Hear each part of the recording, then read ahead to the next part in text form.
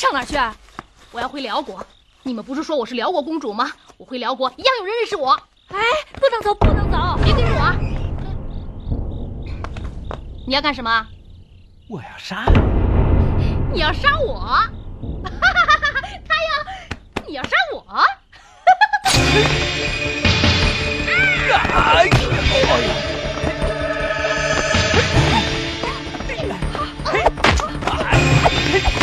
站住！站住！赶快！站住！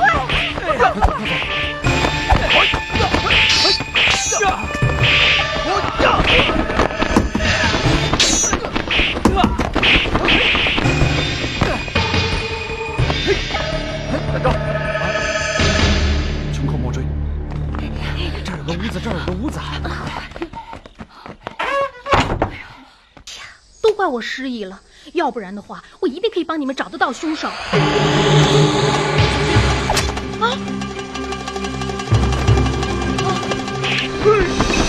好厉害的武功啊！快走，大娘，快走！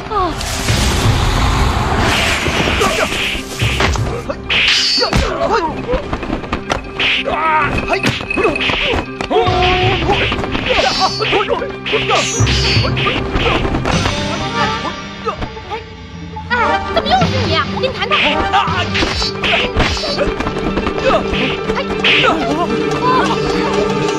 站住！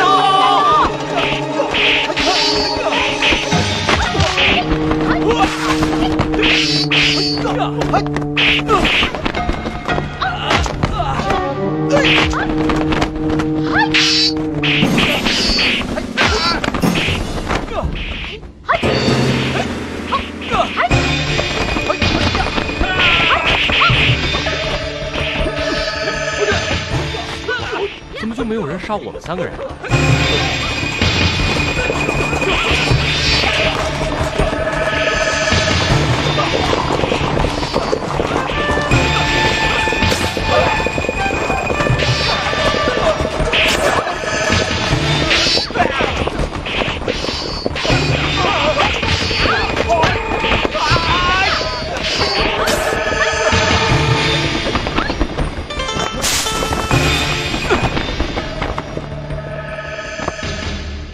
包大娘，五姑娘，五姑娘，五鹤，你没事吧？在这儿？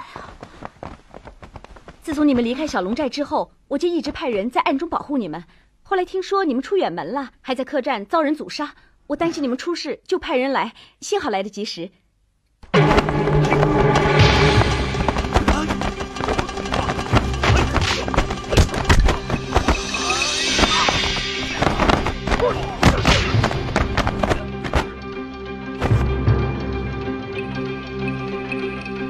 先生，不敢当，是敌是友？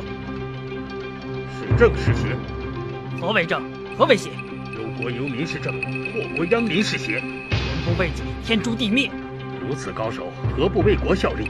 人各有志，何须食古不化？可惜啊，道不同不相为谋。既然如此，但愿后会有期。这个人到底是谁呢？小朋友，我再问你，你知道我们这几个人是谁救了你吗？他是怎么救你的？你刚才一直都在昏迷，你怎么会知道谁给你喂的药？娘，你刚才给他喝的根本不是凤尾藤，他根本就没有中毒。凤尾汤还在锅里熬着呢。你们给他喝了什么？刷锅水，膏。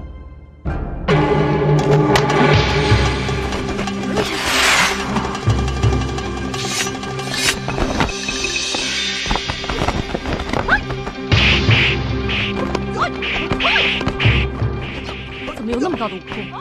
他根本不是什么小徒。喂，说你呢？你到底是谁？为什么要使毒虫攻击我们？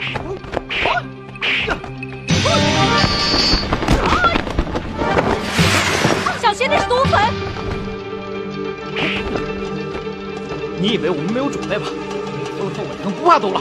哼，你们这些小辈没资格跟我斗！要来了，要来了，要来了，要来啦！哦，徐小新，啊，小新别过去，小新呐！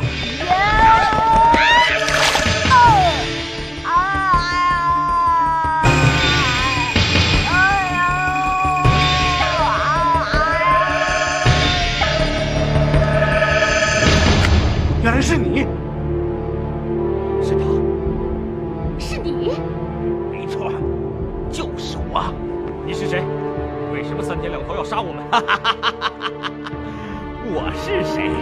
我用毒，我使毒，我驾驭毒。你们想想看，这世界上还有谁比我更毒的？你就是我师叔毒王，你不是已经死了吗？没错，就是我。谁跟你们说我已经死了？我当年和你师父赛扁鹊共同拜师，学成之后，他选择了救人，我选择了杀人。我师父一家就是你杀的，除了你，世上不会有人放龙蛇果。既然你和我师父是师兄弟，那你为什么要杀他一家呢？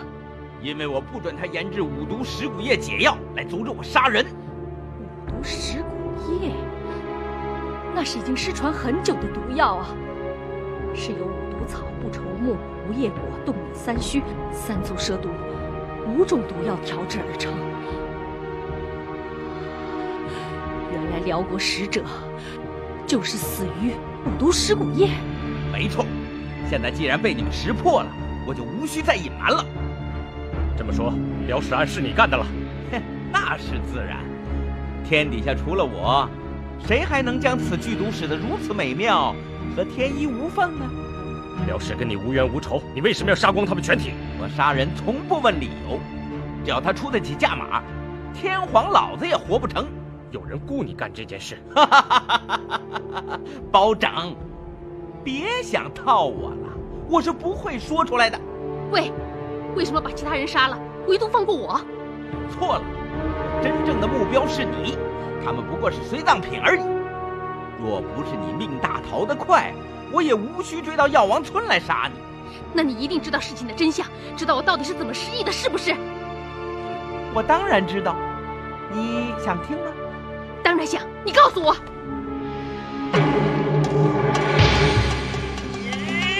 小心！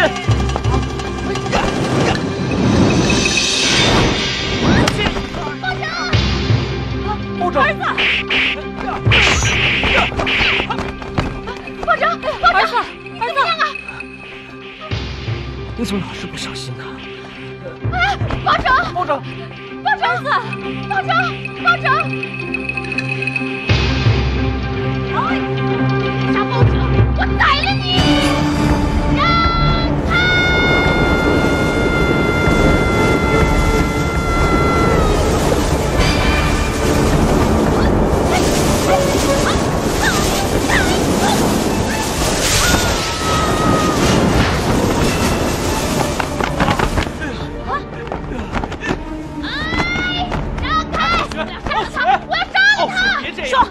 是谁幕后主使你？喂！我还没报仇呢！起来！他死了！包拯！你怎么样啊？是龙蛇果，龙蛇果！我救不了你了，怎么办呀？我找不到，是龙蛇果，我找不到啊，找不到！那个药。那颗又香又臭的药，对，那颗药，大娘，那颗又香又臭的药，快点啊！药，快拿出来，大娘，快点啊！包拯，张嘴，快，怎么样啊？虫，出来了！包拯，儿子，没事了。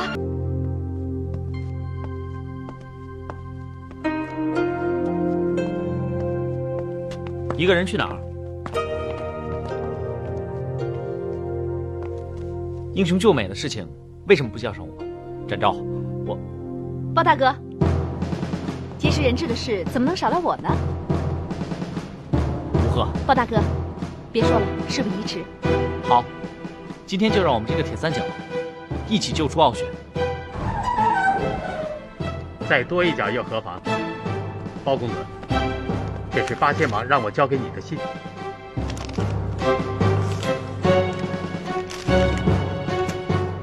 包拯，本王知你今夜必有行动，特派猛将1员助阵。此人乃我府中之忠义勇士，八仙王叔。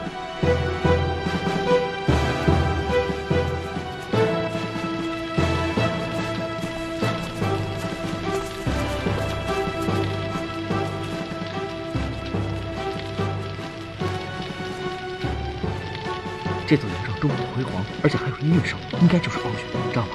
不会，以傲雪的个性，辽王不让他跟我们回来，此刻应该早吵翻了天，哪有心情听歌小的？以此营帐的大小，也不会是辽王的营帐。我刚才看过，辽王正在大帐中正与王子饮酒呢。怪，那这顶帐篷中是谁啊？这顶营帐是引诱我们上钩的诱饵。你是说行动以外泄？那我们快撤！不行，今日无论如何都要带回傲雪，要不然等他们明天班师回朝了，就更难救人了。我过去看看，我去看看。小心点儿。包公子，我曾在百草山庄外遇见一高手，我怀疑他就是庞太师安插在王爷身边的奸细。何以见得？那日我以此试探庞太师，没想到庞太师一点也不惊奇，而且也未叫我追查，这完全不像太师多疑的个性。禀王爷，属下当时在百草山庄，发现还有一个人在跟踪包公子。真是赵福吗？有一顶小帐，毫不起眼，却戒备森严。那应该就是了。我们走。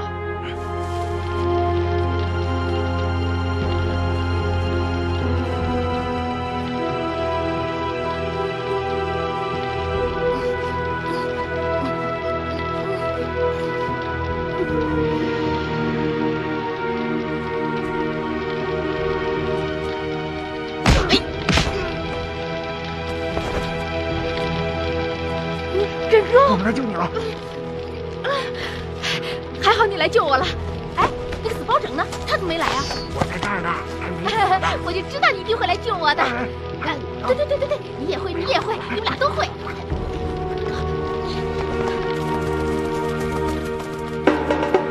有刺客，快！有刺客，快下马，走！放箭！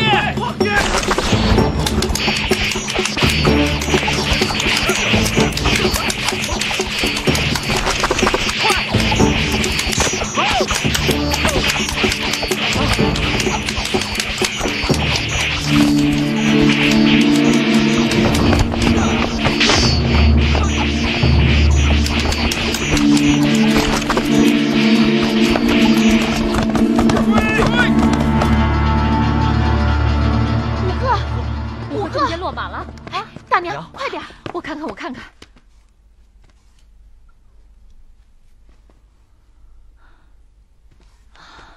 没什么，只是暂时昏厥，中箭落马，说的那么严重？可是我明明看见他中箭落马的。是啊，大娘，我们都看到他中箭落马摔下来的。没错啊。哎，中箭是会流血的，这身上一点血都没有，中的是隐性箭啊！娘，我们三个难道都看走眼了？不可能！哎，太棒了！武赫身上一定是练就了一身什么刀枪不入的功夫了。都什么时候了，你别胡闹了。就是，娘，你再好好看看。等等，怎么了？你刚才说什么？你说别开玩笑了。我问你说什么？我说武赫身上一定练就了什么刀枪不入的功夫了。那件宝物就是我大辽国的镇国之宝，一件刀枪不入的金丝宝甲。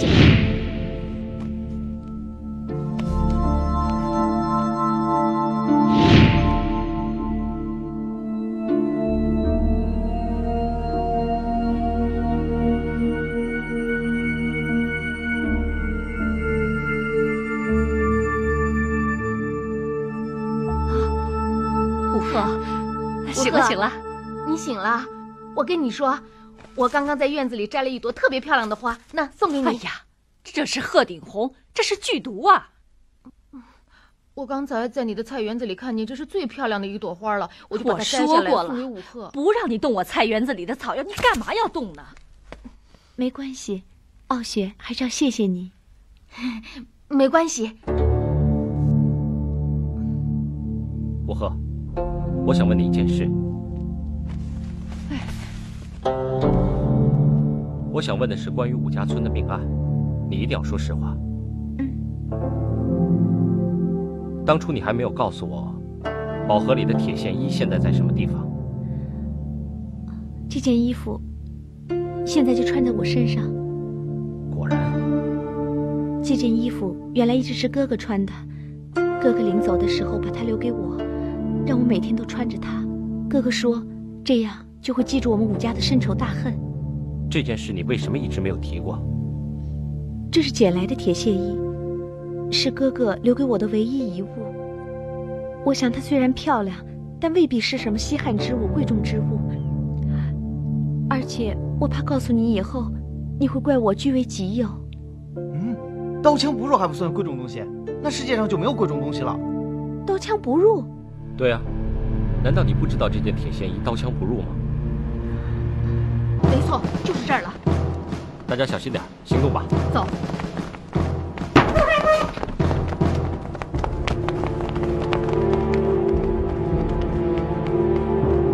怎么一个人都没有？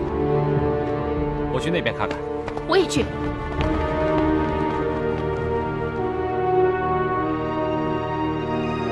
所有家当都没了，会不会离开这儿了？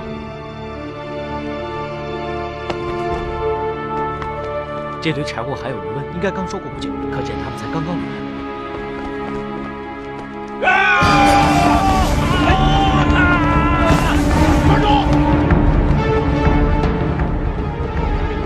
公主，你怎么知道她是公主？你是什么人？你不要管我是什么人，我今天要你的命！山高，救命！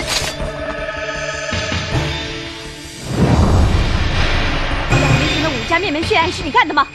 你是谁？我是捡到金丝宝甲的人。把金丝宝甲交出来！你休想！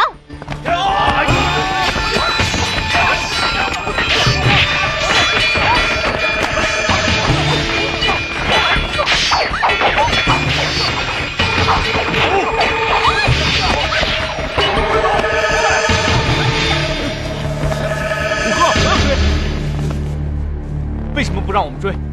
他们早有准备了。鲍大哥，他们是杀我们一家人的凶手，我不能放过他们。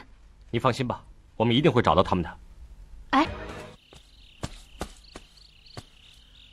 王子殿下，转眼又是3年了，金丝宝甲的下落究竟如何？回禀王子，属下已经找到了金丝宝甲的下落。当真？在哪儿？包拯身边有个女子，说她就是当年捡到金丝宝甲的武家村人。真是踏破铁鞋无觅处，得来全不费工夫。王子，可是公主殿下也在包拯的身边。那又怎么样？这次我无论如何也要得到金丝宝甲。若公主胆敢阻拦的话，那就一视同仁。王子，您的意思是？杀！快！走！快！这边！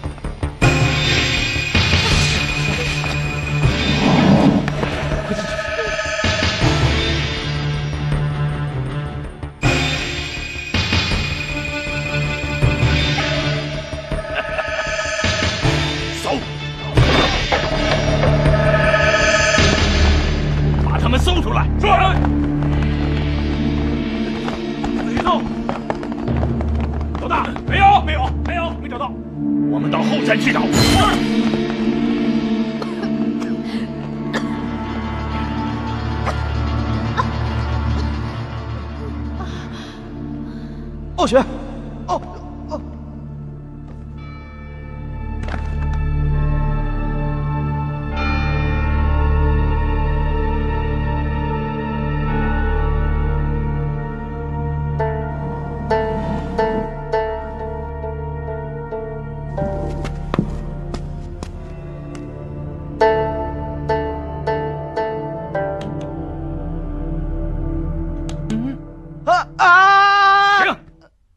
声落红钟，没事了。太好了。展昭啊，我们不是在做梦吧？我也不知道怎么回事。我头好痛啊！真是不好意思，我们差一点来晚了。包拯，你知不知道？你把我害死了！你烂包子、臭包子，我还没有找你呢，你自己竟然送上门来了！你，哎呀，我也没想到独眼龙他们那么快得到消息啊！这个是矫若游龙，也没事儿。哎，这是怎么回事啊？你说，你现在给我说清楚，你为什么说我是辽国奸细，还把我抓起来？我是要利用你，引出那个内奸。利用我？你都把我害死了，你知不知道？知不知道？对呀，太过分了！你知不知道那伙人到百草山庄来找我们，还放了毒气熏我们？要不是我们走得快，早就熏死了。知不知道？就是的，不是来救你们不是来救你们了吗？他们当初就是这样杀人放火，一个活口不留。可是我们晚来了一步。对不起啊，武赫，我们来晚了一步，早知应该早点行动。虽然独眼龙跑了，另外一个绝不能让他跑了。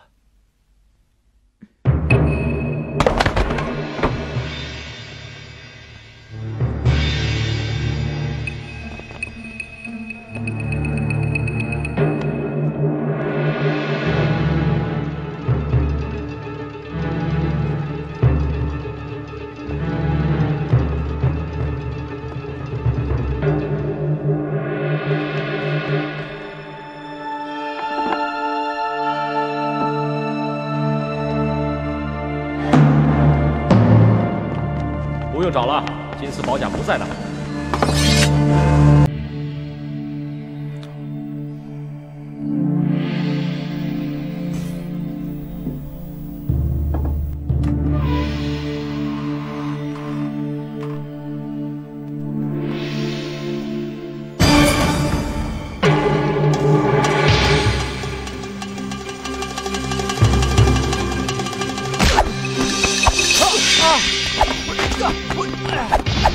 怎么了？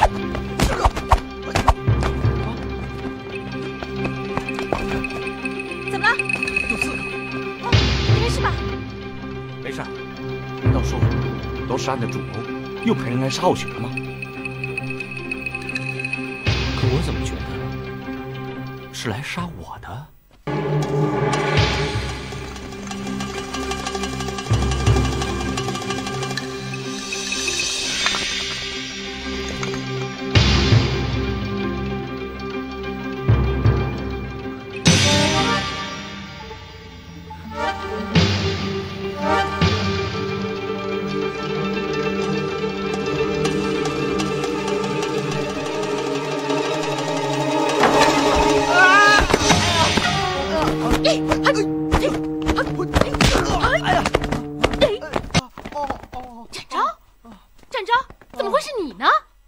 我下巴都快给你给撞裂了，裂才好呢！谁让你半夜三更跑来吓我？谁半夜三更来吓你了？是包拯叫我来的。包拯让你来的，你少胡说了！自己想来就自己想来吧，还拿包拯做借口。真的是包拯叫我来的，他担心你，让我来保护你嘛。啊？真的？哎，那么说，刚才在屋顶上的人也是你了？我没事跑屋顶上干嘛去啊？哎，展昭，你刚刚来我房间的时候，灯是灭着的还是亮着的？灭着的。我刚走到你房门口，想推门进来，门还没开，就摔进来了，就被你打了一顿。这么说，屋顶上的人不是你？刚刚有人来过。刚刚屋顶上的瓦片被人踩碎过，如果不是你的话，那会是谁呢？这么说，杀手已经来了。傲雪，你放心，我今天晚上会在门口好好保护你。早点睡，睡个好觉。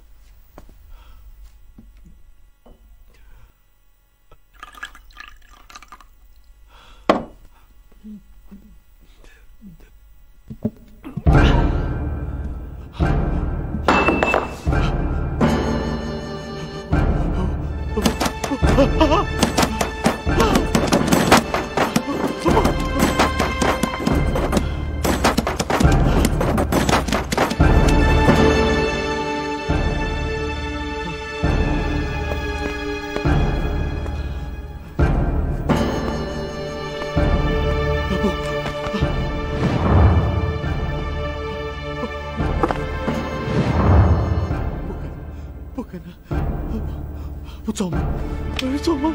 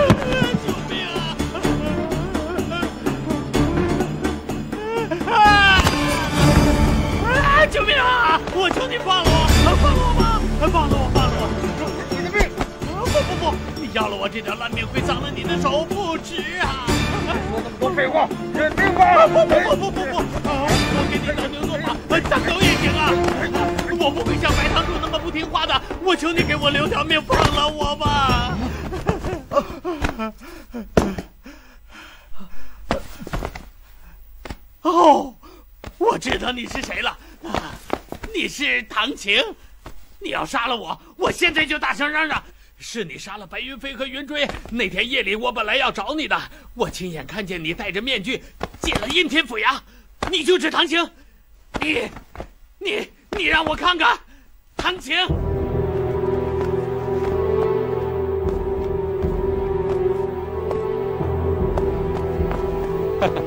看来我们已经找到我们要的答案了。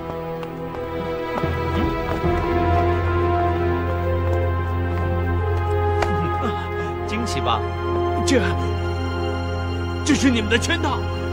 人之将死，其言也真。刚才你以为他们要杀你，情急之下就说出来是唐晴，想必刚才的话是真的。白天的时候你去县衙是找唐晴吧？云山，你就实话实说了吧。你没看见这个人脸这么黑？我跟你说啊，他的心比他的脸还要黑。他今天可以让我们这么一大帮人来吓唬你，明天就会拿毒蛇来毒死你，然后改天说不定把你的牙给拔了，把你的舌头给剪了，把你的嘴巴糊起来，把你的四肢给砍了，一个一个都没了，很有可能。我告诉你，看你的表情好像不大相信。啊！展昭，做给他看。好。别等，我说，今天早晨我见的确确实实是唐晴。见他干什么？我怕他杀了我，所以我求他放我。接着说。唐晴一向利用白云飞主导唐晴比赛的胜负，利用球队的输赢诈赌。可是白云飞不听他的指示，让唐晴输了一大笔的钱。在投注站指责白堂主的果然是唐晴。唐晴心狠手辣，我怀疑白云飞和云追的死就是违背了他的意愿，才被他杀死的。保长，唐晴是应天知府的儿子，要办他没有十足的证据，恐怕不行啊。云山，我们暂且相信你一回，不过你还是有很大的嫌疑。如果想脱罪，只有与我们合作，懂吗？啊，是，只要给我留条命，让我干什么都行。随时。不知道为什么，我有一种感觉，凶手杀人的脚步好像越走越近了。难道他们要在某个日子前杀光白云队的人？很有可能，所以我们要加倍小心，不能再出任何差错。保长，你才是我头号要杀的人。藤球面具杀手，保长，看来今天凶多吉少了。你认命了？我当然不认命了。好，那就拼吧。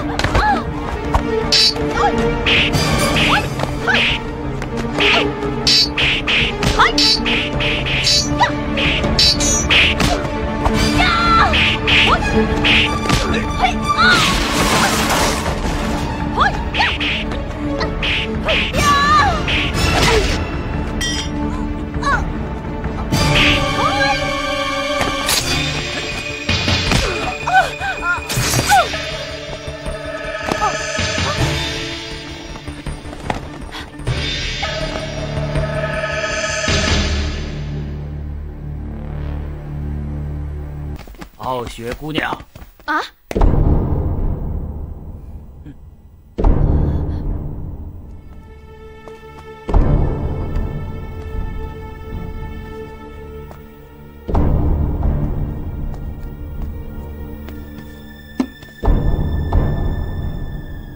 我现在就解开你的穴道，你不要跑，你的功夫不如我，你逃不掉的，听懂了没有？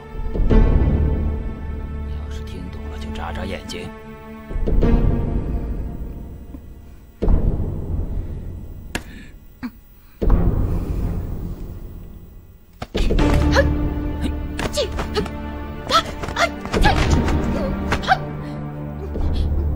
我说了，你的功夫不如我，你还不信？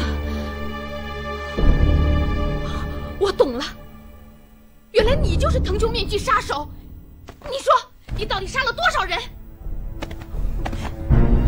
我也不瞒你，云水、云藏、云山、云追，还有白云飞，都是我杀的。你好狠呐！你也是白云堂的人，你天天给他们倒茶送水，照顾这些球员，难道你对他们一点感情都没有吗？感情？说得好啊！我天天为他们倒茶送水，除了你，没有一个人跟我说一个谢字。他们是死有余辜。死有余辜？龙叔，他们虽然不知道感激你，但他们也罪不至死啊！你说的对。你知不知道我为什么要杀他们？我家小俘虏身子骨不好，可是他是一个心地善良的好孩子。球队的那些球员自己出身不好，是加入了球队才有了翻身的机会。可他们呢，不但不将心比心，还欺负我家小俘虏，还羞辱我家俘虏，他们还嘲笑我家俘虏。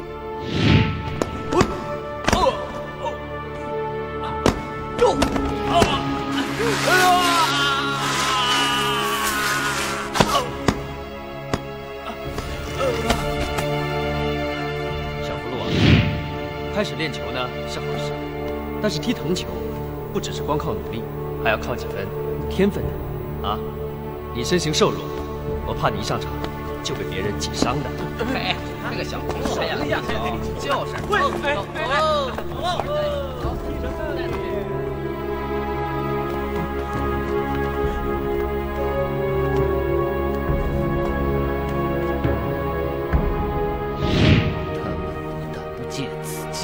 求上进，还帮着白云飞踢假球谋利，你说他们该不该杀？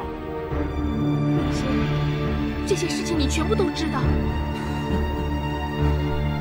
他们以为我是个聋子，所以说话不闭。白云队的很多机密，我早就知道。龙叔，我可是小俘虏的好朋友啊。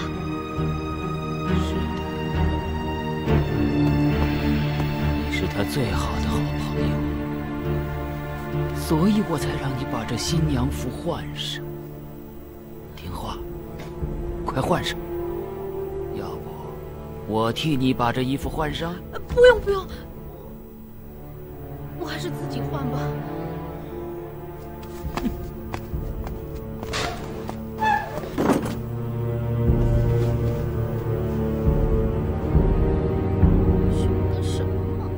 干嘛非要让我换上新娘服？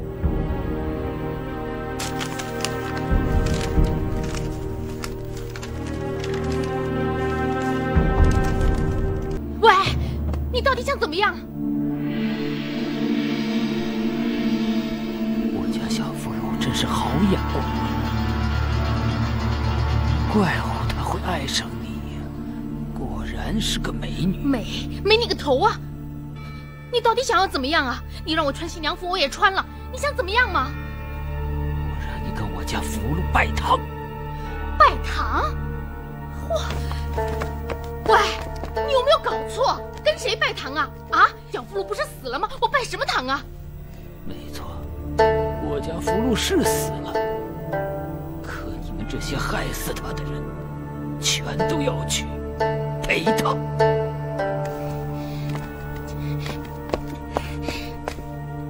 哎，你脑子有毛病了是不是？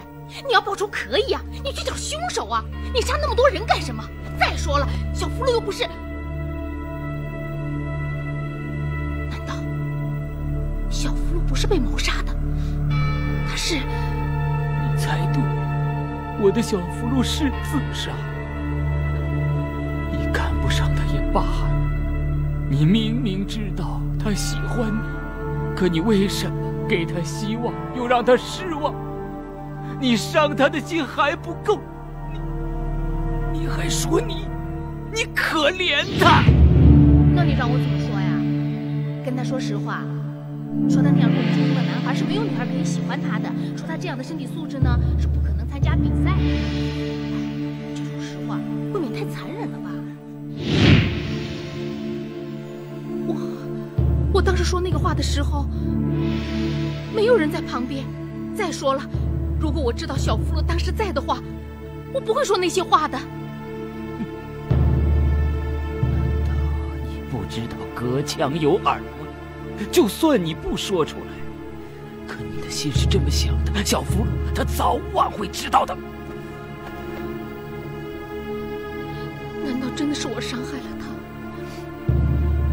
小福禄是因为听了我这句话才去自杀的吗？他常常被人家欺负，你是第一个对他好的人。可那天他听到你跟展昭说的那些话以后，他心里很不舒服。可偏偏他又发现了白云飞跟人家串通踢假球的事，他难过极了。可是我万万也没有想到，小福禄他会走向绝路啊！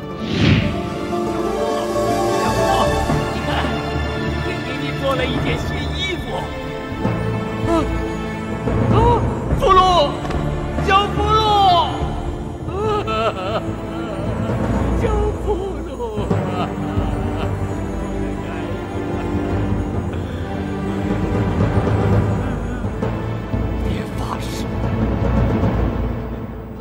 要为你报仇。一个人孤单单的，他生前最喜欢你。等你去了之后，白云队就凑全了，有教头，还有6名队员。福禄在阴间就可以看白云队打球了。你当他的媳妇，小福禄一定会很开心的呀。你把我杀了，你也逃不了。自打福禄死了以后，我也没打算活。我的事还没办完，我杀了你以后，我就自杀。我照样为白云队倒茶水。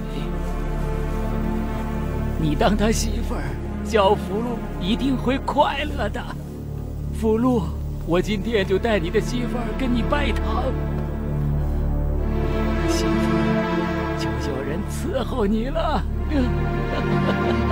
小福禄，我跟你说，你爹他疯了。如果你在天有灵的话，你就赶快显灵，要不然我杀了他。死到临头，你还胡言乱语！你本来就是个疯子，放开我！你过来，过来拜堂，拜！你们就算是拜过堂了，从现在起，你就有媳妇儿伺候你了。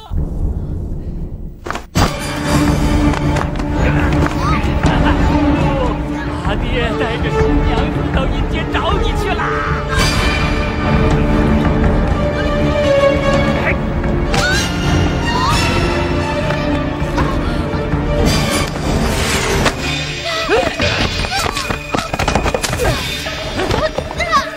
好雪，你们怎么才来？你没事吧？放开刀，不要坏我大事！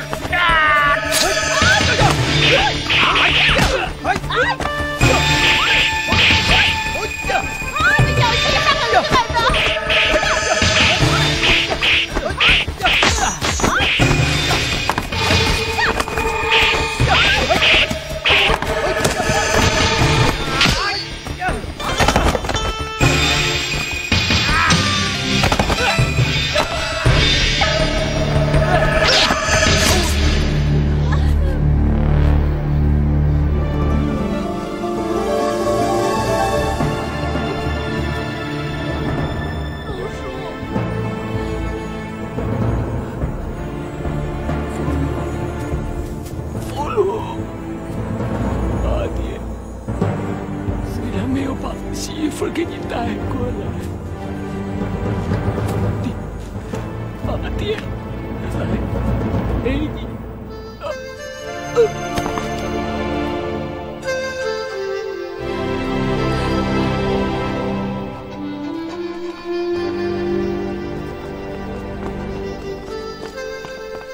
报长，我们在龙叔的房间里找到这样一份案卷。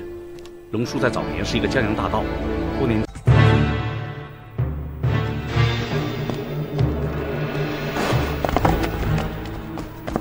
不用找了，金丝宝甲不在那儿。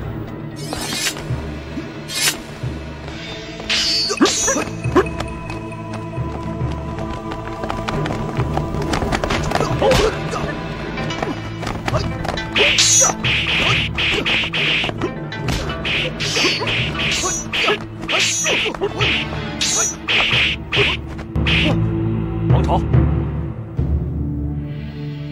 你果然是王朝。18年前的御前四品侍卫，人称铁胆神鹰的王天鹏，就应该是你的亲生父亲吧？你在说什么？我不知道。那你总该认识这个吧？你到现在还认为当年陷害你父亲的是八仙王，对吗？ 不止我爹，还有我娘。那该死的八仙王害死我爹以后，我娘就一病不起，最后离我而去。还是好心的庞太师收养我、养大我，所以我可以替他去死。你认贼作父了。实不相瞒，判他满门抄斩。八仙王当时也只是依命行事，而真正要陷害你父亲的，却是庞太师。你胡说！ 你别满口胡言，信口雌黄！你在说什么？你父亲的笔记你总该认识吧？这是你父亲在赴刑场之前咬破手指写下的血书。这上讲你父亲如何心甘情愿地被斩。我真是认贼作父！爹，我对不住你。 八仙法，我对不住你呀，王朝。待辽氏案侦破之后，我一定要重审此案，让你爹平反昭雪。你就放宽心吧。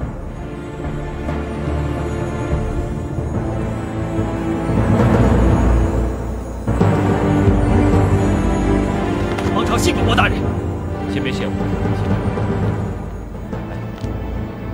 辽氏案牵涉重大，我孤掌难鸣，你可愿助我破案？扶他恼火，在所不辞。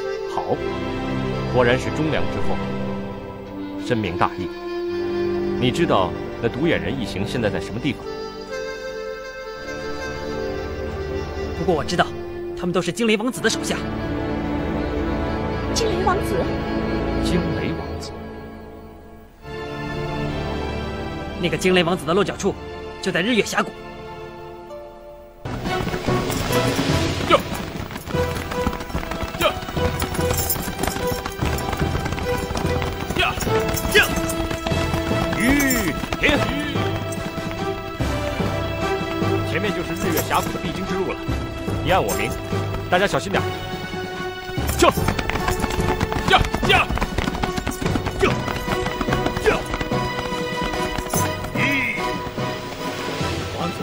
他们已经进补了，很好。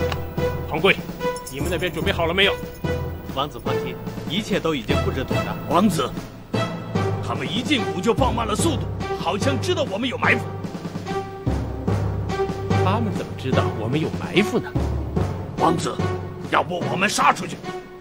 王子，此刻不宜轻举妄动，让他进入峡谷，按计划行动。是。是。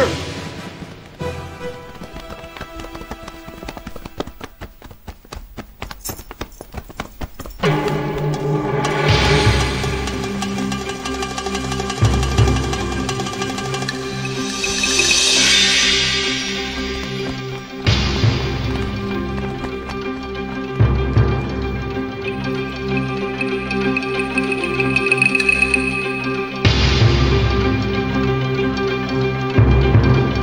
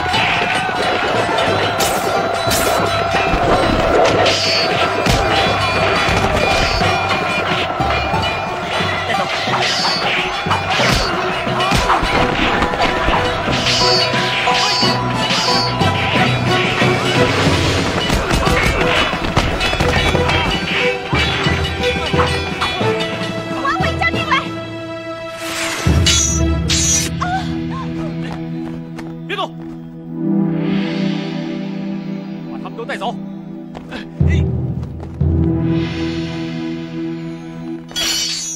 天狗10日之时，就是我大宋灭亡之日。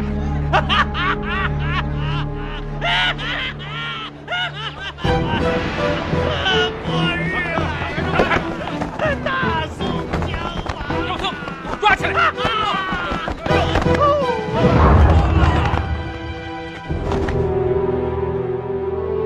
好一个金蝉脱壳！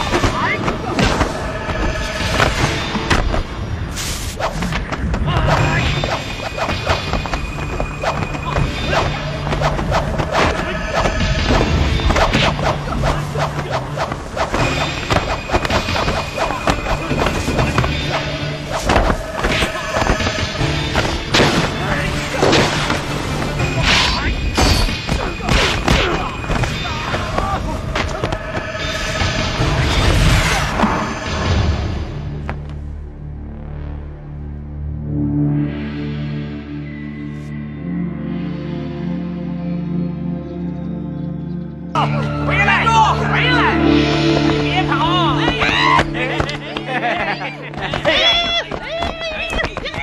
来吧你，小姑娘，你爹没叫你知恩图报，老子给你吃给你喝，你以为我是开善堂的啊？你想怎么样？想怎么样？想怎么样？老子养你这么多天，怎么的也得给老子一点回馈吧？你别想活了！你往哪儿跑呀？臭娘们儿！走开！别碰我！走开！别碰我！走开！小娘们儿！放开他！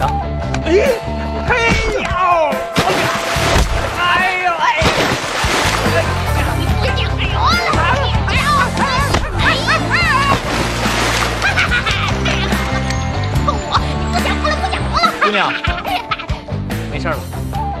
哎，姑娘，有事吗？我救了你，你总该有句话吧？哦，你想让我谢你是吧？你少臭美了，我又没让你救我。难道我帮你打败了这群无赖，是我不对？一点没错。要是没有你，我一样可以把他们打得落花流水。谁让你在做事啊？讨厌！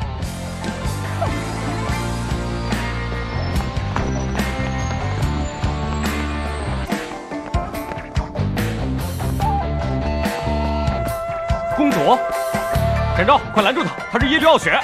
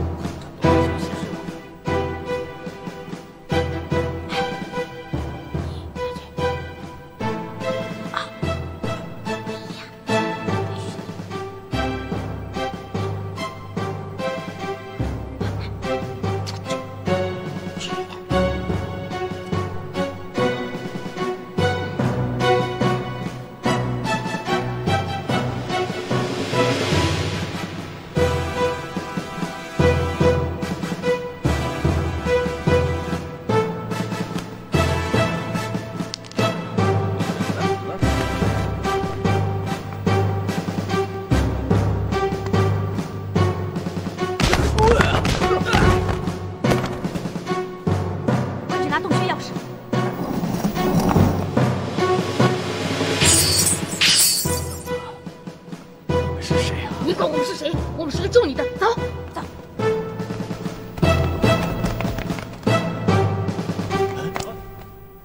你去那边看看，追！你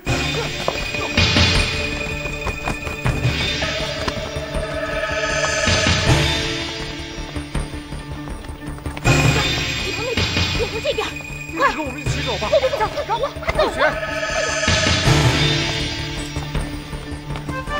别动！